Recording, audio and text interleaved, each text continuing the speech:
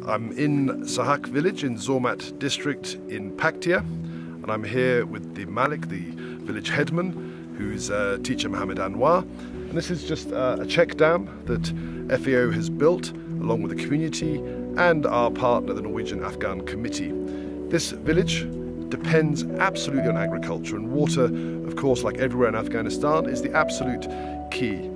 Down this valley, the last few years, they've had flood after flood after flood, destroying agricultural land and destroying houses too.